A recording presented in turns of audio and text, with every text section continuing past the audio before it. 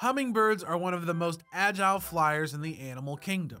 They can fly in any direction and regularly perform aerial acrobatics to evade predators and maintain their demanding diets. Maneuverability, the ability to change either speed or direction on the fly, is a hallmark of powered flight in animals. Researchers are now trying to figure out how maneuverability, this interplay between feathers and muscles, weight and air, evolved in birds, with the aid of hundreds of hummingbirds. The hummingbird family consists of 337 different species, with a variety of body masses and wing shapes.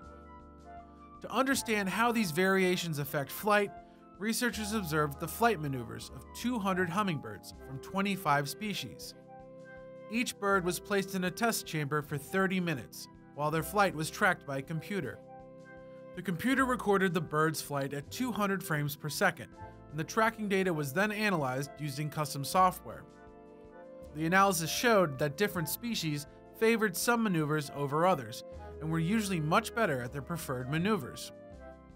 Larger species tended to have higher maneuverability, in part due to their larger wing size and muscle capacity, not just in relation to smaller species, but in relation to their bodies as a whole.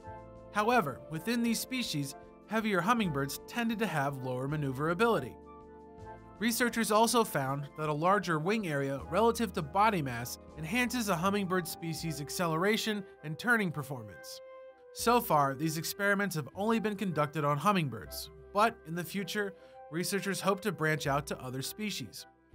Also on the to-do list is the development of small data loggers that can be attached to birds in the wild, giving researchers insight on how birds use these flight maneuvers in their day-to-day lives.